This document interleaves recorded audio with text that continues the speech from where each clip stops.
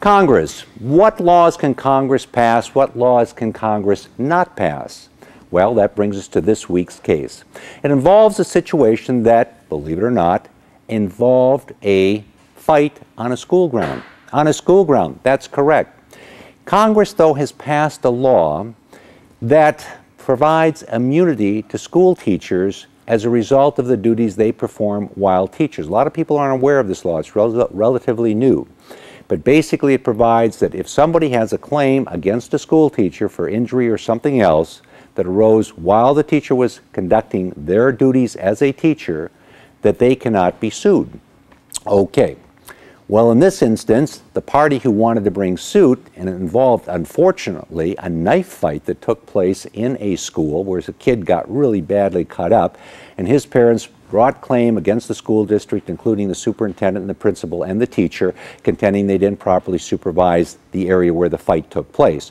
All that being said, the school district said you can't sue the teacher or the principal because they were teachers conducting their normal teaching activities when this took place, and under the law passed by Congress, they have immunity. Well, the parents said that law is unconstitutional. You can't do it. You just can't do it. This is a local matter. This was our local school. It didn't involve what Congress wanted to do. It didn't involve Congress sitting there in Washington. It involved us here in our local town, in our local community, and it has nothing to do with what Congress thinks should be done, shouldn't be done. Well, the court looked at this, and they looked at the way in which this case arose. The case arose in Missouri. And what they found was that when Congress allocated money to the school district and did this grant of funds, they had a condition attached to the grant. And the school district had to agree to adopt the congressionally imposed immunity statute if they were going to be using the funds that were coming from Congress.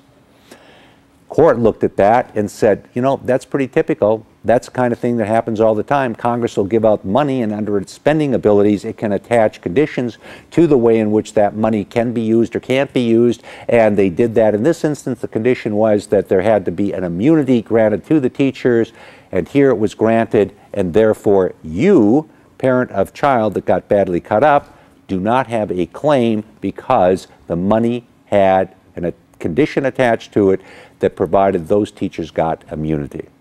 Well, that's the way the case went. It got thrown out of court, and the parents were unable to go forward on that claim for the injuries to their kid. Well, is this the way it should be? Is this the way it shouldn't be? This is the way it's been for some long period of time. This also explains why there is a 21-year-old drinking age across the country. How did that come into existence? It came into existence because Congress, in the money that it allocated for the for the interstate construction of highways, provided a clause in the funding that said you must have in your state, if you're going to use this money, a law that says people can't drink unless they're 21 years old. Before that came into existence, there were states that had 18-year-old drinking laws. New York had an 18-year-old drinking law for a long period of time.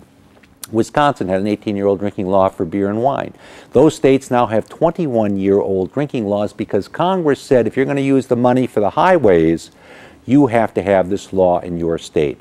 It's an example, the courts say, of Congress exercising its spending power. There are many people who say, you know, this has really gotten all upside down. Once upon a time, we were 50 United States. We were 50 states that came together and formed a government that was united, but each state still had the ability to do things the way they wanted to do it. And now, what do we have? Congress is taking the money from the states, is then holding it in Washington and giving it back to the states, but with conditions attached, and we have become essentially a federal government instead of having a government that's made up of individual states with individual states' rights.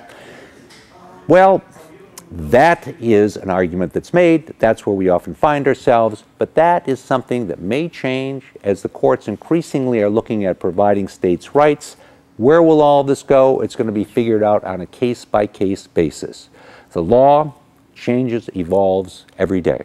And that's why we bring you these cases every week so you understand how the law works. I'm David Allen.